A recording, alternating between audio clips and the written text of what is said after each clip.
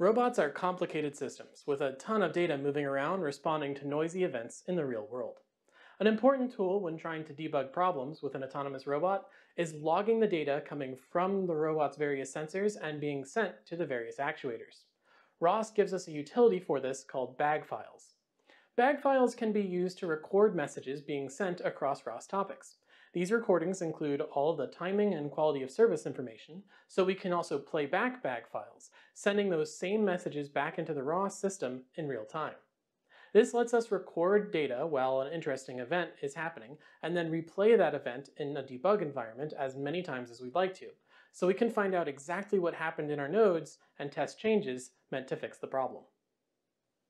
We use the ROS2 command line tool to interact with bag files with a couple of commands under the bag category. To demonstrate using bags, we'll start up 3 terminals. In the first, we'll run TurtleSim.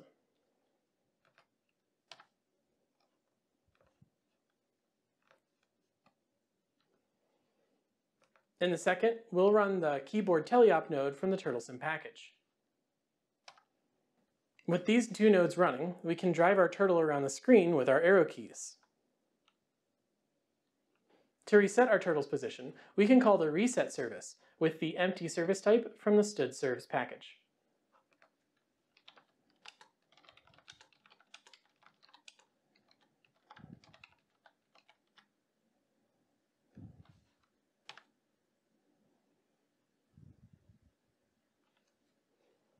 With all of that set up, we can record a bag of the velocity commands being sent to our robot. To do this, we'll use the bag record command.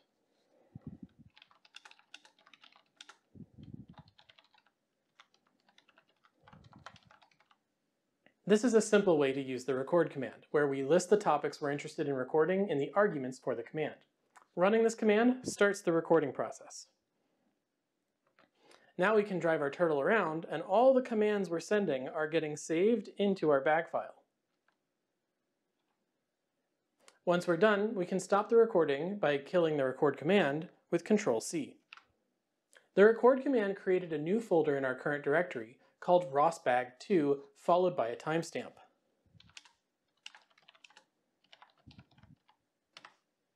Within this folder is a metadata file describing the contents of the bag and a storage file holding the actual data. The bag system supports multiple different storage types, so the exact file type might be different depending on the storage type used to record the bag. To inspect the contents of our bag file, we can use the baginfo command. Running ROS2 baginfo and then giving it the name of our bag folder. And it prints out the metadata for that bag. In this example, we can see that it recorded 5 messages on the turtle1 command vel topic over a period of about 5 seconds. Now, let's reset our turtle's position with that service call from earlier.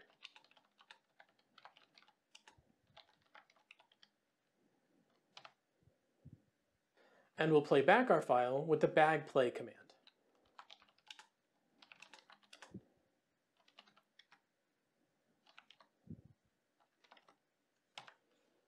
As the bag plays, we'll see our turtle drive around in exactly the same way as we had originally commanded it. The bag file is publishing the same velocity commands as our keyboard node did while we were recording. And this is the real power of logging data with bags. We can inject that data back into our system, and our nodes don't have to know the difference between live data from a sensor and recorded data from a bag. There are a bunch of other options you can tweak with the record command, and as always, the help flag will show you the complete list of options. These options can control things like where the bag is saved, what storage plugin is used, and quality of service overrides. It can even split the bag as you record it, such that each individual bag is limited to some max size. That's it for ROS bags, and this is the end of our ROS video series. Thanks for watching.